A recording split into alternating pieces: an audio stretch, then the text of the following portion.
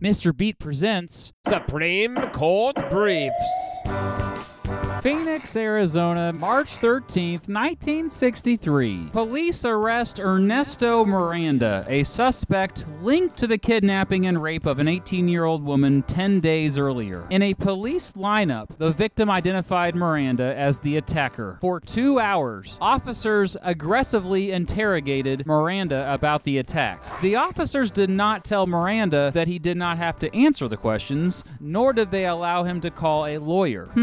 I guess Miranda didn't pay attention when his teacher taught him about the Bill of Rights in government class. Anyway, the officers broke Miranda down, and he confessed to the crime, even signing a statement that described the details of the attack. When this confession was later used in court, of course Miranda was found guilty, even though his lawyer argued that the police pressured him to confess. Miranda was sentenced up to 30 years in prison. He appealed to the Arizona Supreme Court based on the 5th and 6th Amendments. You know, the part of the 5th Amendment that says you cannot be forced to testify against yourself, aka the right to remain silent, and the part of the 6th Amendment that says you have a right to an attorney. But the Arizona Supreme Court agreed with the lower court. Welp, Miranda appealed again, and the Supreme Court reviewed the case in June 1966. And this was a tough one. In a 5-4 decision, the court ruled that Miranda's confession could not be used as evidence because the officers had denied his 5th and 6th Amendment rights. Chief Justice Earl Warren gave the opinion of the court. Warren brought up that the police done messed up by misleading Miranda and not making it clear to him his rights. Warren said, quote, "The person in custody must, prior to interrogation, be clearly informed that he has the right to remain silent and that anything he says will be used against him in court. He must be clearly informed that he has the right to consult with a lawyer and to have the lawyer with him during interrogation, and that, if he is indigent, a lawyer will be appointed to represent him."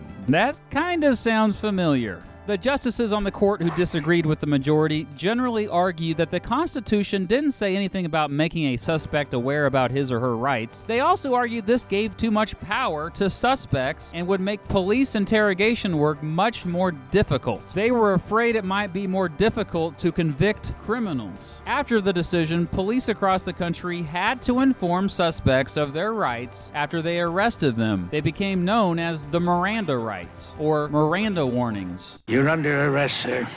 Suspicion of murder. Thank you, Sergeant. Oh, gee, I almost forgot. Gotta read you your rights, 'cause want to make sure we don't make any mistake.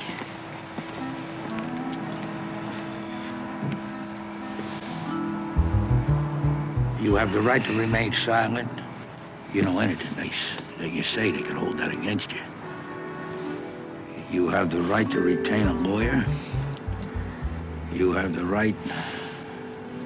What the hell is that? After the Miranda case, the court tried to strike a balance between public safety and the rights of the accused. Several later decisions ended up granting exceptions to the Miranda warnings. Some of these exceptions were big exceptions, actually. Still, Miranda v. Arizona has had a huge impact on law enforcement in the United States by empowering those accused of a crime. And according to several studies, the decision hasn't affected detectives' abilities to solve crime much. So whatever happened to Ernesto Miranda? Well, even though the Supreme Court threw out his original trial, he was once again placed on trial in Arizona using different evidence. That evidence? A woman who lived with Miranda during the time of the offense testified that he had confessed to her about committing the crime. In 1967, he was again found guilty and sentenced up to 30 years in prison. However, he was released early due to good behavior. In 1972, Miranda returned to his old neighborhood and made a living autographing what became known as Miranda cards, which contained the text of the warning read to suspects by police. Tragically, he was stabbed to death in a bar fight on January 31st, 1976. Police arrested a dude suspected of murdering Miranda. Ironically, that dude, unlike Miranda, exercised his right to remain silent and was later released after there was no evidence to prove that he did it. I'll see you for the next Supreme Court case, jury.